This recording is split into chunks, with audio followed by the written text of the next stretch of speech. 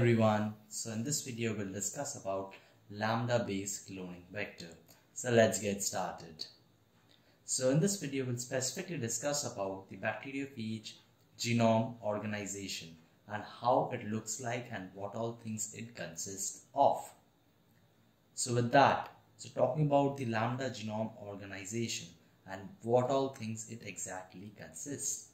So you can see a lot of things written on here. You can see the diagram also. So it's looks like a very complex diagram, but it's very simple. So starting with that, so the DNA is contained in the polyhedral head structure and the tail serves to attach the phage to the bacterial surface and to inject the DNA into the cell. Also the lambda DNA molecule is 49 kb in size. So the entire thing is 49 kb in size. And the feature of the lambda genetic map includes all of these things which I'll be telling. So the genes related in terms of function are clustered together in the genome. So there are three different distinctions made in the lambda genome. So the first distinction is the genes which are capable in terms of function and what all functions they provide. So all the genes encoding or coding for the components of the capsid are grouped together in the left hand third of the molecule. So you can see the capsid components and the assembly. So this is the left hand. So the left part of the lambda genome organization, which is the capsid component. So you can see all the capsid components are grouped together here, named as A, W, B, C, D, all of that you can see, right? Next is the genome controlling the integration of the prophage. Prophage into the host genome are clustered in the middle of the molecule. So all of the including stuff, all of the things which are involved in the prophase, involved in the integration stuff are present here, very in the middle.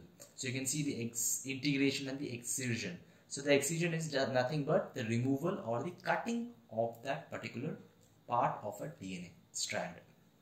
So this is the most important part. So the first is the capsid component, the head part. In between we have the most important part, which is the integration.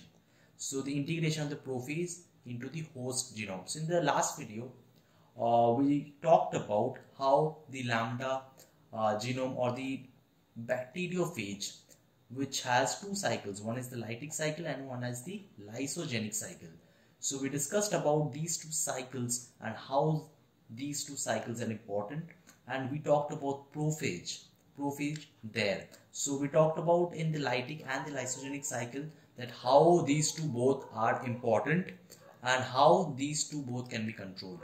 So in which we talked about when a bacteriophage, let's say this is a lambda bacteriophage, when it is inserted inside a bacterium.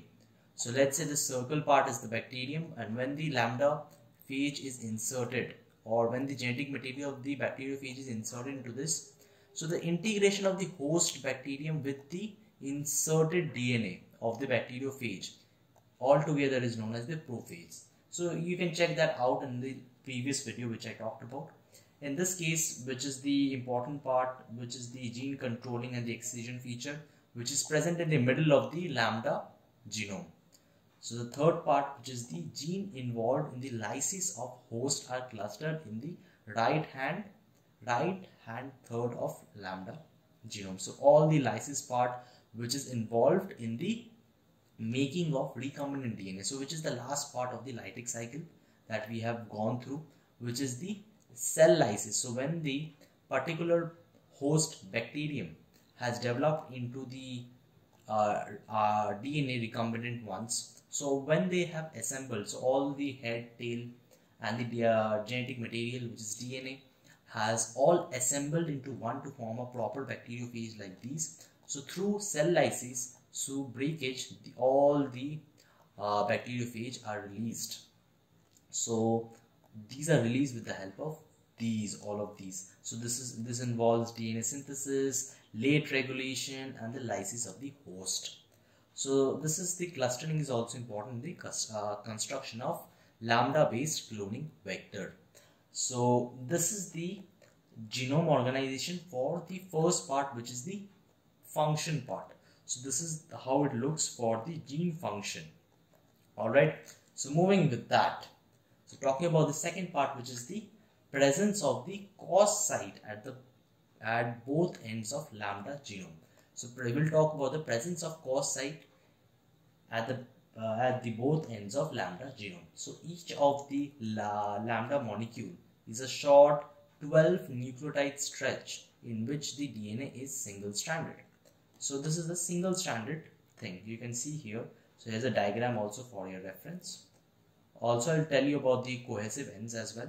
So the two strands are complementary and so can base pair with one another to form a circular, completely double-stranded molecule. So this would look something like this. Alright, so this is a single stranded which is complementary to each other, which can form a circular thing which looks like something like this. Alright, so the complementary single strands are often referred to as sticky ends or cohesive ends. Alright, so they might be sticky or cohesive ends, so you can see here, which leads to the formation of cos sites, which I'll be explaining you the importance of cos site as well. So the lambda cohesive ends are also called the cos sites. Alright, so the cohesive ends which are formed here with the joining, the ligation of the both ends. So these are the two ends in a single strand. When these two are ligated to form a circular structure, so these lead to form a cohesive or a sticky end. So these sticky or cohesive ends are known as cos sites. Alright, so they play a distinct role during the lambda infection cycle. So we studied about the two cycles yesterday, or in my previous video, which was the lytic and the lysogenic cycle. So these play a important role in those cycles.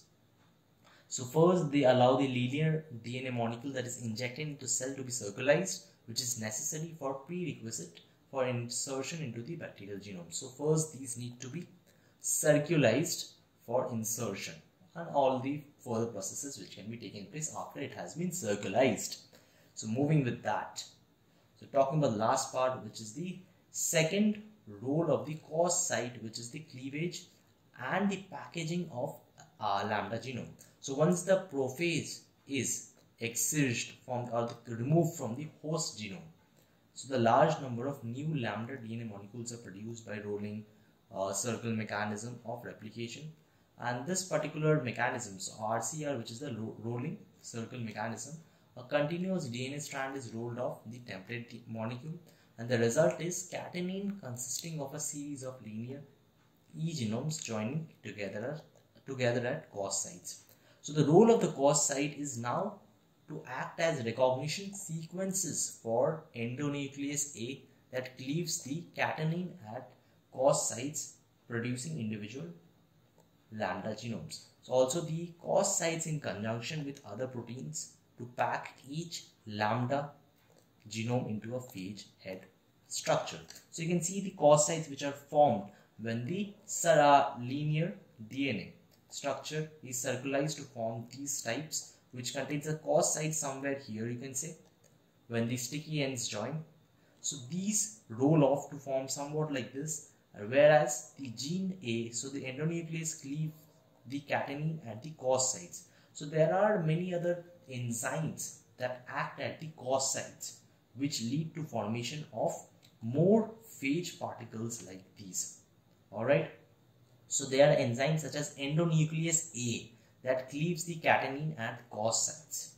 Alright, so when these circular DNA or these circular strands are produced, these contain the cos sites at which there are enzymes which are known as endonuclease A, which acts on the cos sites to make material or to make components for bacteriophages such as the head, tail and the DNA material to form more phage particles. Alright, so this is how the cos site reacts. So importance of cos site is cause it only, the endonuclease enzyme only gets attracted at the cos site for producing more individual lambda genomes. So let's just keep this video till here. Hope you enjoyed this video and thanks for watching.